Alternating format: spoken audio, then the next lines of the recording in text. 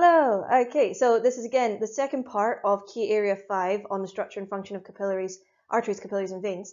And this is about exchange of materials. So really we're focusing on the capillary. We're going to be using terms like tissue fluid and lymph in this. So if you're looking for help on that stuff, this is the video for you. So again, a review from National 5. The blood contains plasma, red blood cells and white blood cells. That's what you learned in National 5. Red blood cells carry oxygen from the lungs to body cells. Oxygen moves through the capillary wall to cells. So that's something that you should have learned about in diffusion or something like that. Dissolved nutrients and carbon dioxide are carried in the plasma. Okay, so in terms of the composition of blood, we have to now know a little bit more about it. So in terms of the stuff that the blood is made up of. So for higher human, you need to know that blood is made up of quite a lot of things. You need to know the plasma, the red blood cells and the white blood cells. So the stuff that you knew at National 5. You also now need to know a bit about platelets, different dissolved substances, which we'll touch on a few of them as we go, proteins and amino acids. But generally, all the kind of main things that we talk about in things in biology anyway.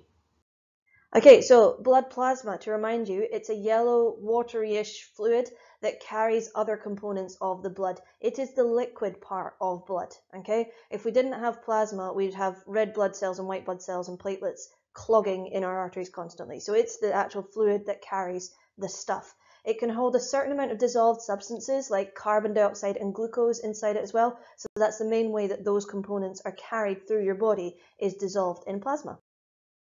In terms of tissue fluid, so when blood reaches a capillary at high pressure, so it's come down the artery, which is where our high pressure blood is found, this will cause some of the plasma in the blood to be pushed out through the wall of the capillary. So remember, they're only one cell thick, so they're really, really narrow. So it's really pretty easy enough for something to be pushed out through it. So some of the plasma is pushed out through the capillary wall into the space basically beside the blood vessel, which is just different cell space. As soon as that plasma has been pushed through the capillary wall and it's now into that tissue space, it is now called tissue fluid. So although it's still technically the same thing, as soon as it's out of the blood vessel, it has got a new name. So it's no longer plasma, it's now tissue fluid. Now, the tissue fluid didn't contain everything that the plasma did. Some of this stuff is going to get left behind because it can't get out of the capillary.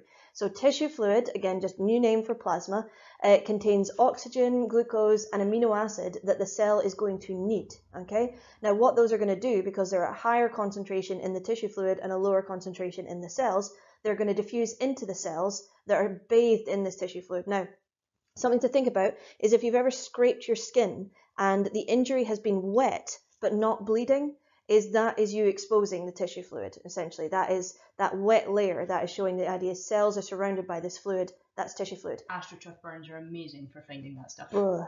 Okay, so the cells also are really high in CO2 and other waste products. So what they're going to do is they're going to use diffusion to get rid of those things into the tissue fluid. So basically what we're happening is a swap. Useful things go into the cell, useless things come out of the cell into the tissue fluid. Okay, so here's a nice comparison table. This is very useful. It does often come up as a kind of exam question where it will say what kind of substances are found in blood plasma and not in tissue fluid. So it's very useful to know this table. So blood plasma has all the things that we talked about. So oxygen, carbon dioxide, proteins, red blood cells and glucose. Whereas tissue fluid, so as soon as it is now out of the actual blood vessel now into the tissue space, oxygen is still there, carbon dioxide is still there, glucose is still there, but proteins and red blood cells are not there. So they cannot be found in tissue fluid. They are still inside the blood vessel because they have not managed to escape. Common exam question is name a substance found in plasma, not found in tissue fluid. The only substance there is protein. Red blood cells are not a substance, they're a thing, a structure, a cell type.